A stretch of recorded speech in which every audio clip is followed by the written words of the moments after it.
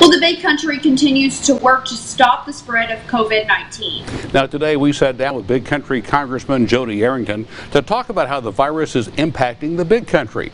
Dan Booth has more for our top story at 10.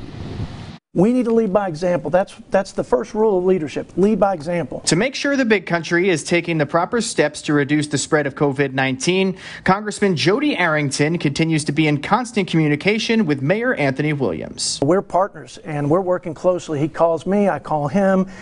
We make sure that we're working in concert. I think he's got the tougher job, quite frankly, because a lot of the decisions, in my opinion, ought to be made at the local level. Dyess Air Force Base and its military members have played a major role in this community for years, and this pandemic is another opportunity for them to show how helpful they can be. Our airlift wing is as important as our bomber wing. They're involved in humanitarian exercises to support our allies around the world and to engage in pandemics like this that are global disasters. While Americans continue to fall ill, lose their jobs, businesses, homes, and even their loved ones to COVID-19, Congressman Arrington says the government should use the money it's already allocated for relief before spending more. I don't believe we need to send more direct assistance checks out. I think we need to make sure unemployment safety net works, but it doesn't work against people going back to their jobs. Dealing with this pandemic hasn't been easy for anyone, but Congressman Arrington says he's proud of how the big country has responded. We've been hunkering down. People have been doing their part, making